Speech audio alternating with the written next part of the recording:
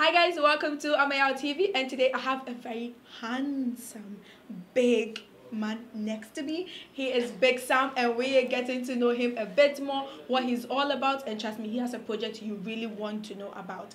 Hi Big Sam. Hello, how you doing? I'm good. Good. Welcome to AmeyawTV. Thank you. Thanks for having me. I appreciate it. All right. Guys, are you blushing as much as I am? Anyway, Big Sam, tell Yes. us, Big Sam, what is the name behind Big Sam? Oh, wow. Well, I got that name back in 2005, and I got it from one of my. Actually, he was my godfather back in school, back in Columbus, Ohio. If he's watching right now, shout out to you, Chris Gunn. He gave me that name. Basically, he gave me that name because I like to do big things. I guess I like nice things, and I like big things. So he's like, hey man, that name will fit you. So he added the big to my name, Sam. I'm actually called Samuel, so he added the big to the Sam, so Big Sam, and everybody captured that name, gravitated to it, and It's you now. It's your brand. it's my name now. It's my brand now. So Have you always been in Ohio? yes, well actually, I moved from Ghana back in 2002, and I moved to Columbus, Ohio. So in Columbus, Ohio, I graduated high school, Northland High School in Columbus, Ohio, and then I went to CSU for about a year and a half, and I joined the military back in '07. What is the project you're currently working on? Okay, so currently I'm transitioning from one entertainment group called AK24, which I'm part of the AK24 entertainment group. I'm transitioning from that to BSB Productions, which is solely just my production. All right. And BSB is coming from Big Sam Boss Production. So that's what I'm currently working on right now. So out of the BSB production, I'm gonna be having radio, podcasting. I'm gonna be doing DJing, and I'm gonna be doing event promotions as well. Right, but do you have a past record of, event promotions, DJing, radioing? Do you have a history with that line of work before you're planning on making this big move on Yeah, your yeah. Big Sam Yes, I do. project? Thanks for asking that, because I actually do. Like I mentioned previously, I started from AK24 Entertainment, Right. and AK24 Entertainment. We started back in 2005 in Columbus, Ohio. We were the first entertainment group that started a red carpet event in the African community. So Wow, that's it was huge. big, and then we also we was the first promoters at that time to bring Bisakade there to Columbus, Ohio, which was back in 2016, if I'm not mistaken. But yeah, so we've had a past, and also we host Ghana's Independence. Actually, that's what we're known for in Columbus, Ohio. We're known for hosting red carpet events, highlighting Ghana's independence every Right. year. So in more about Columbus. the black community, the Exactly, Ghanaian community the Ghanaian community precisely, back in back in Columbus. Columbus, Ohio. Yes. Yeah. What about your podcast? Tell me about your podcast. You said earlier part of our interview that radio has always been a thing that you wanted to do. Yeah. Your podcast. What's the journal you look at when you're hosting your podcast? Yeah, so with the podcast, we do more of we talk about relationships. It's a talk show. We talk more about relationships. For example, like long distance relationship, does it work? Why does it work? Why what are the causes to why things work and things Do not not working? work. Stuff like that. We do have our interviews as well too. And also, as far as our genre of music, we focus more like Afrobeat. Once in a while, we can open the phone lines for People to any call kind of in. request, to request music and stuff like that. So it's kind of all around, but mainly we do more of it's a talk show. Talk Yes, show. it's a talk show. Plans of coming back home and moving Big Sam production into Ghana, whereby you create your own events, you host people and do stuff to help build your brand back home as compared to in Ohio. Thank you for the question. That's a very good one. So in the long run, we plan on coming home to make this really big. So the long term goal is what you just mentioned. It's something that we're planning to bring back home to make it a mass production. But for now, we want to focus on what we already have. So the Right. little capital that we have, which is Columbus, Ohio, we want to capitalize on that, and then the long term goal, bring everything back home and make it a mass productions. So I want to know more about life in Ohio, life back there as compared to when you were here, when you moved. How was the transitioning and how are things different from there compared to Okay. here? So it is a big difference, but I'll briefly talk about Yes. it. So moving to Columbus, Ohio was it took some time to go through that smooth transition, and just going to school, being African, Ghanaian precisely being in school, with the for Ghanaians, we learned the more of the Queen's English. Alright. So, and we do have an accent, obviously. So, it wasn't easy. I had to adjust and kind of pick that lifestyle a little bit. But once I got into the groove, everything started rolling smoothly. And speaking of Columbus, living in the city of Columbus is nice. It's nice. It's a lot of Africans in Columbus, Ghanaians, Sierra Leoneans, and stuff like that. So, in my opinion, I think Columbus is more like the little New York right now because it's growing. It's on a fast pace. A lot of businesses. It's very diverse.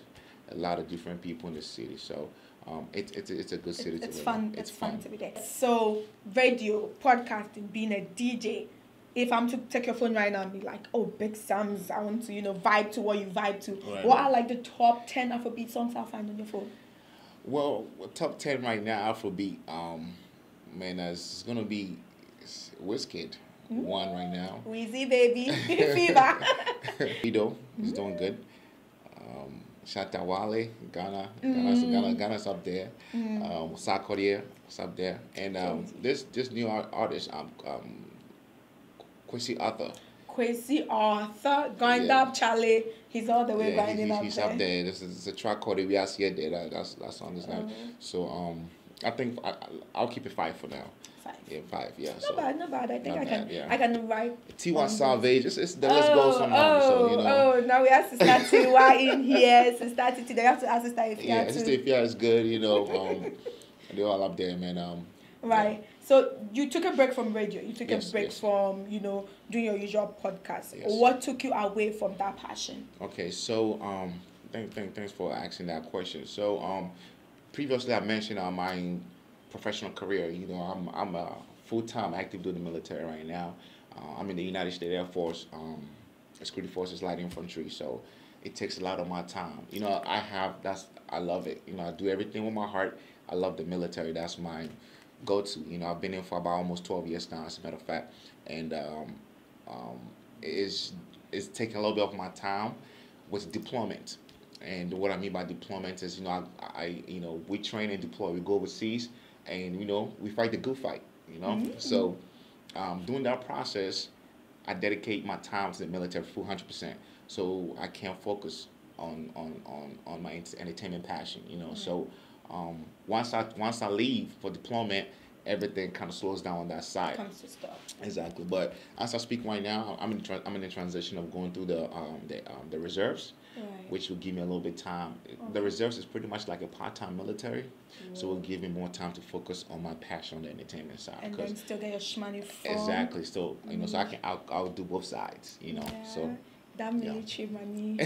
But how do you feel as an African serving for the U.S. military when obviously, let's say most Africans back home are not such a huge fan of the U.S. president, due to some comments he makes and all that kind of stuff.